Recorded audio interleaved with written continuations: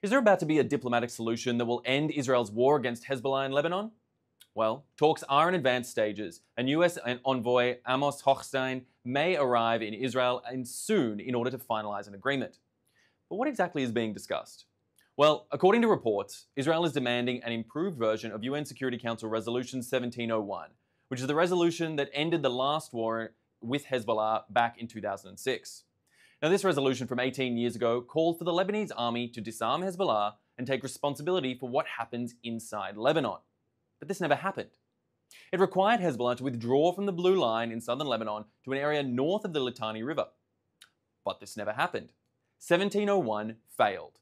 The Security Council failed. And ultimately, diplomacy failed. Israel cannot and will not accept the same failed piece of paper that led to the reality that we now find ourselves in. And that's why Israel is demanding a better and clearer UN Security Council resolution. Israel wants to see the heavy deployment of the Lebanese army at the Israeli border and not Hezbollah on the Israeli border. Hezbollah needs to be far away from the Israeli border in order to give space to breathe and for people to live. There is another important Israeli demand. Israel demands freedom of operation in Lebanon for the IDF if there are new threats in Lebanon that need to be removed. And Israel will never again allow a situation where a terrorist army can mobilize on its border and threaten its population. Israel will never again be in a situation where another October 7th massacre can happen. And Israel has made this very clear every single day for the past more than 1 year now. Now, right now, it's too soon to say if there will be some kind of ceasefire deal that ends the war in Lebanon. But if it happens, if there is a ceasefire in Lebanon in the days ahead, and if Israel's demands are met, it means something. It means that Hezbollah has backed down. Now let's remember, Hezbollah decided to join Hamas's war on October 8th of last year, 1 day after the October 7th massacre. Hezbollah said that it would not stop attacking Israel until there was a ceasefire in Gaza. And there hasn't been a ceasefire in Gaza because Hamas has continued to attack Israel and it continues to hold 101 hostages. Now, the fact that there are negotiations now for ending the war in Lebanon means that Hezbollah, what's left of its leadership, has decided to stop tying its fate to Hamas. Now, Hassan Nasrallah, Hezbollah's longtime warlord, went to war for Yahya Sinwar and Hamas. And Nasrallah and Sinwar are both now dead. So let's hope that the region can build a better future, without Hamas in power in Gaza and without Hezbollah terrorizing Israel from Lebanon. But right now, the war continues. A Hezbollah drone just struck the Israeli coastal city of Nahariya, and the IDF continues its operations in Lebanon.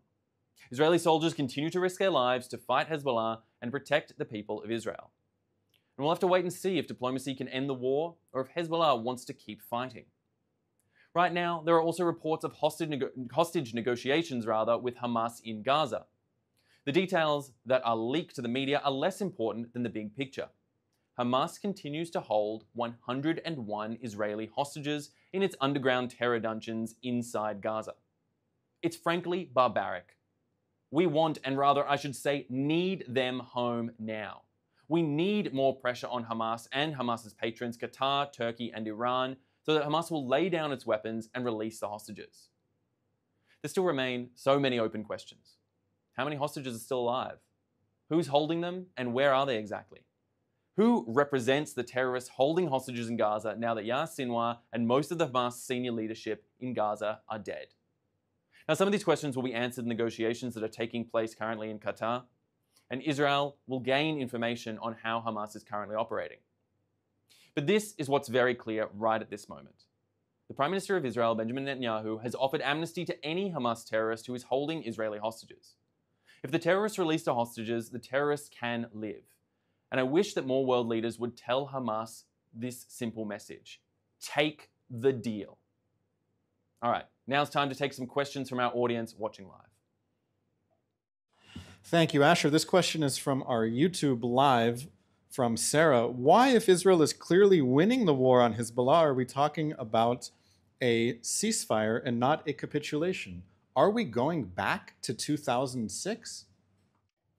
No, let's make something very clear. We are most certainly not going back to 2006, and that is the change in the status quo that Israel is looking to implement when it comes to southern Lebanon and what's happening inside that country. But ultimately, we need to consider what we're thinking about when we talk about capitulation.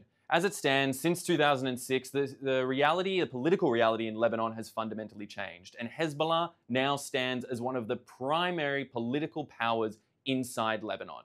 It is not to Israel's interests or advantage for the entirety of Lebanon to collapse and crumble to its knees, and as we've said repeatedly, Israel's war is not with the Lebanese people, it is with Hezbollah.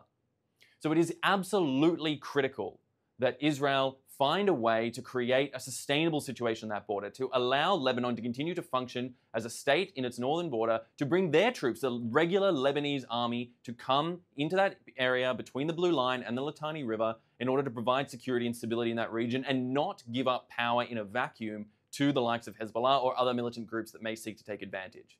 Iran is determined that its proxy should be in power in Lebanon. Iran is determined that its proxy should have the capacity to have hundreds of thousands of missiles and drones and all other forms of military capabilities aimed at Israel to threaten Israel's communities in the north of the country and, frankly, throughout the entire country whenever they see fit.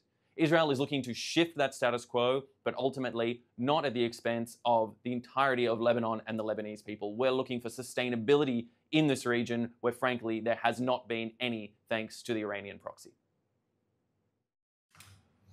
This is a question from Itai on our live stream, who asks, is Israel waiting for Iran to attack again in order so that Israel can strike back and finally target Iran's nuclear facilities? What is the latest in this back and forth situation with Iran firing ballistic missiles at Israel and Israel responding in Iran? It's a critical question that you're asking there, and obviously no one is quite sure if we've seen the last of these back and forth strikes between Iran and Israel. What Israel has done in its most recent strikes is show very clearly and directly to Iran that we will not tolerate its sort of unbearable activity like the 181 ballistic missiles that they fired across the country wildly, aimed at all sorts of facilities, aimed at sending millions of Israelis running into bomb shelters. Well, this would not be a tolerated activity that Iran will be able to get away with without response. But what Israel has shown is that it is capable of targeting clearly and with surgical precision Iranian missile facilities, anti-air defense facilities, and to operate inside Iranian airspace freely if the IDF and the IAF particularly so chooses.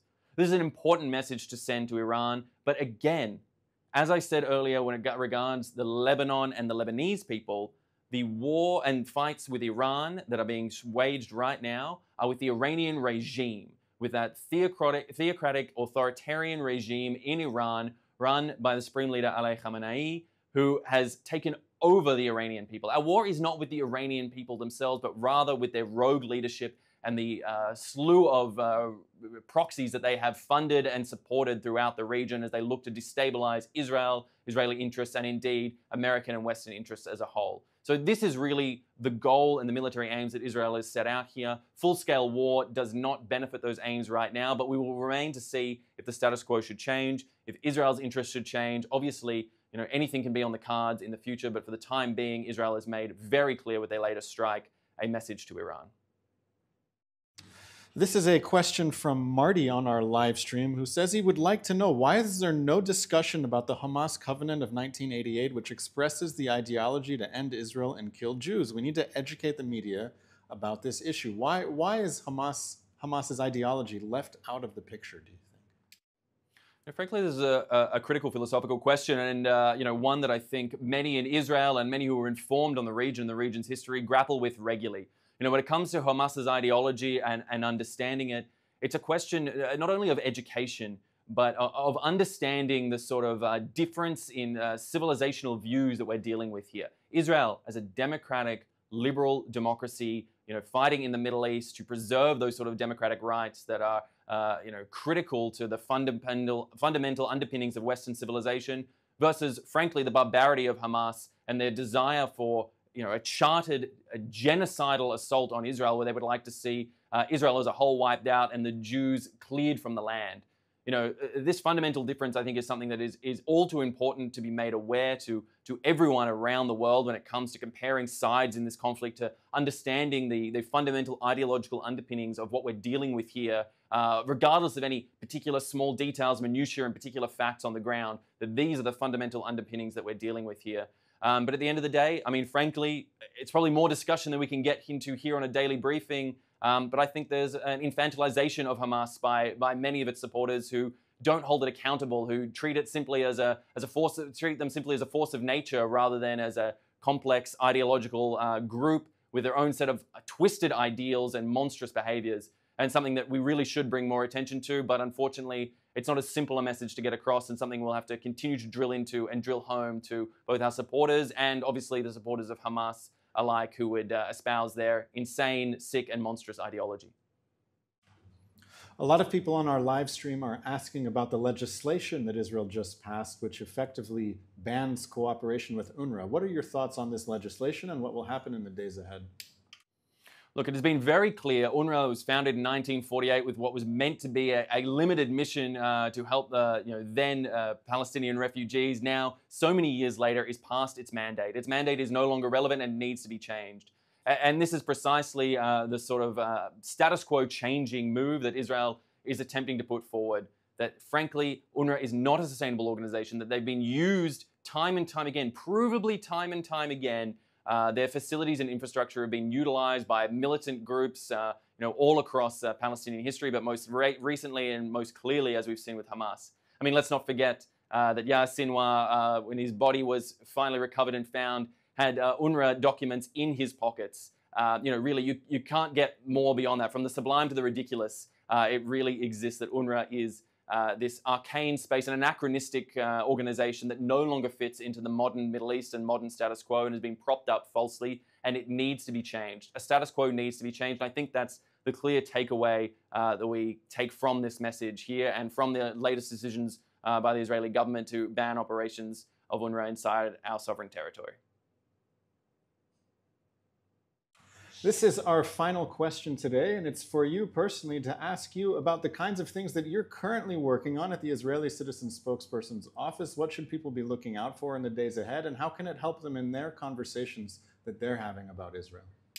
Well, thank you so much for that question. I've been working on a number of interesting projects. I hope people have had a chance to view on our spokesperson's website deep dive investigations that I've been conducting into Wikipedia, the BBC, the New York Times, to try and expose some of the biases, the misrepresentations, the poor quality of reporting that's been occurring from those organizations. And that's a series that I hope to continue to be able to put out. So please, if anyone has any recommendations, at Asher Westropp, ASHERWESTROPP, please reach out, let me know your thoughts. I'm trying to make sure that we're holding media, large-scale organizations, international organizations accountable for their biases against Israel, for unfair reporting. And I'm using my decade plus of investigative journalist experience in order to try and dive deep into these conversations. This is critical to what we're doing here, and I hope will help to complement so much of the work here that we do at the Israeli Citizen Spokespersons Office. But really part of the wider team and the wider message of what we're all trying to do here as we advocate